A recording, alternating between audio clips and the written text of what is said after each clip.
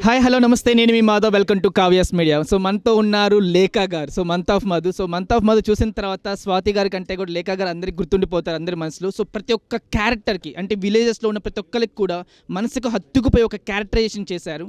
So ma'am, hi ma'am, ఎలా ఉన్నారు? Hi అండి, బాగున్నాను. కొంచెం వైరల్ ఉంది కానీ బాగానే ఉంది. ఓకే, అదే అడుగుపోతున్నాను ఎందుకంటే వచ్చిన దగ్గర నుంచి ప్రెస్ మీట్లో కొంచెం కనిపిస్తూ ఉంది.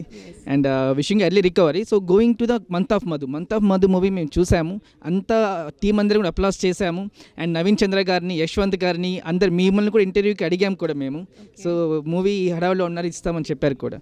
కానీ ఇప్పుడు ప్రెస్ మీట్లో చూస్తే ఇంతగా బర్స్ట్ అవుతారు మేము ఎక్స్పెక్ట్ చేయలేదు అసలు. సో ఎందుకు ఇలా అవ్వాల్సి వచ్చింది? నేను బర్స్ట్ అయ్యానా? చాలా ఎమోషనల్గా అనిపించారు.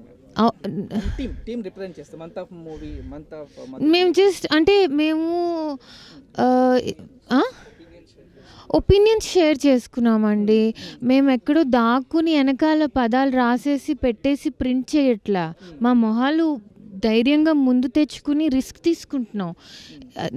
చాలామందికి నేనంటే ఇష్టం లేకపోవచ్చు, కానీ నా మొహం గుర్తుపడతారు. రేపు రైల్వే స్టేషన్లోనో ఎయిర్పోర్ట్లో వచ్చి నా ఇన్స్టాగ్రామ్లో కింద ఊరికే వాళ్ళు ఇష్టం వచ్చినట్టు ఫక్ ఆఫ్ అని రాసి వెళ్ళిపోతారు. Sorry I'm saying this on TV, but నిజంగా అవుతుంది. మేము బర్స్ట్ ఏం అవ్వలేదండి.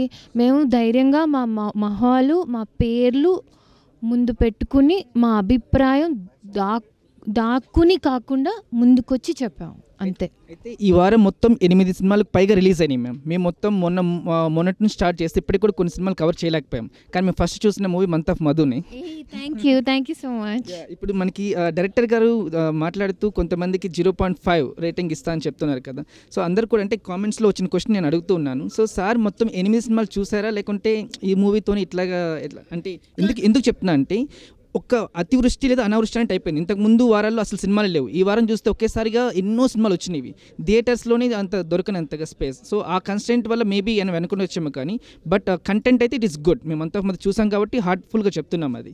బట్ ఎందుకు సార్ ఇలాగా అంటే ఇంకా అంటే ప్రెస్ది ఇలా అంటే కొంచెం మనోభావాలను కించపరిచేలాగా అనిపించలేదా? ఇలా ఇదే మరి ఇలాంటివి చేసే అంత ఇదే ఇప్పుడు చూసారా మీ ముందే లైవ్లో అయింది. అండ్ మీరు అడిగిన క్వశ్చన్, ఆయన ఇచ్చిన ఆన్సర్ నన్ను అడుగుతున్నారు. అది అన్యాయం కదా. ఆయన మాట్లాడిన క్వశ్చన్ని మీరు ఆయన్నే అడగాలి కదా. ఆయన అలా ఇలా ఎందుకు మాట్లాడారని నన్ను అడిగితే నేనేం చెప్తాను చెప్పండి. సో ఆయన కూడా నాకు తెలిసి బాధ. మూవీ మేము చూసాం కాబట్టి మేము చెప్పాం సార్.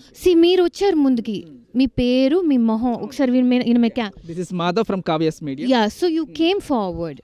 బట్ దాక్కుని మమ్మల్ని దడ్ వాయించేస్తే మాకు బాధ వేసిందండి. మేము కూడా చిన్నపిల్లలమే, మేము ఇండస్ట్రీలో ముద్రిపోలేదు, యునో. సో మేము కూడా ఉన్నాం కదా, మీకు చాలా బాగుంది అని చెప్పిన వాళ్ళు ఉన్నారు. కానీ మళ్ళీ మీరు అదే క్వశ్చన్, మేము ఎన్ని మంచి మాటలు మాట్లాడుకున్నాం, మీరు అదే అడుగుతున్నారు కదా మాధవ్. అంటే మంచి గడప దాటే లోపల చెడు ఊరంతా తిరిగి వస్తుంది. ఇప్పుడు ఈ రోజుల్లో యూట్యూబ్ ఓపెన్ చేస్తే చాలా నచ్చుతున్నాయండి, బాగుంది.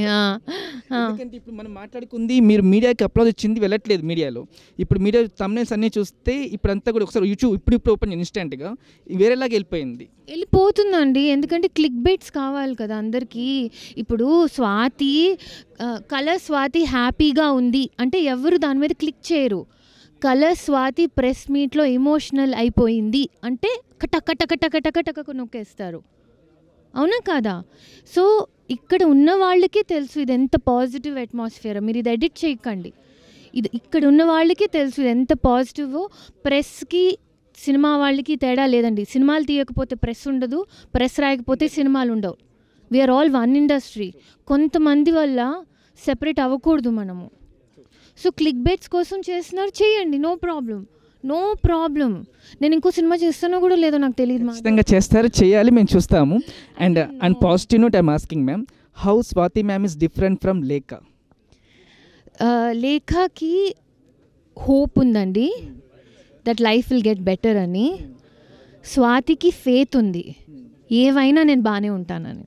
That is the difference. My last question, మేము సోల్ ఆఫ్ సత్య చూసాం, చాలా కనెక్ట్ అయిపోయాము. So when are we going to watch soul of Satya? Soul of Satya is ఇప్పుడు ఫిల్మ్ ఫెస్టివల్ రౌండ్స్కి వెళ్తుందండి.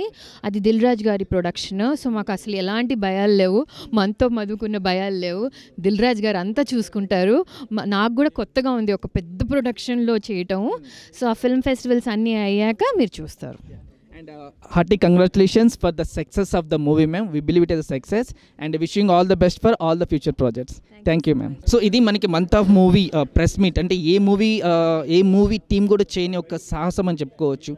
ప్రెస్ మీట్ ఒక పెట్టేసి ఆల్ రివ్యూవర్స్ని, క్రిటిక్స్ని, మీడియా వాళ్ళందరినీ కూడా ఏకిపారేసినట్టుగా 0.5 అనే రేటింగ్ కూడా డైరెక్టర్ గారు ఈ వేదిక నుంచే ఇవ్వడం జరిగింది. అండ్ వీటి మీద ఒక డీటెయిల్ ఎక్స్ప్లెనేషన్ అనేది స్వాతి గారు మనతో షేర్ చేసుకోవడం. This is Madhav signing off. మరోసారి మళ్ళీ కలుద్దాం. Thank you.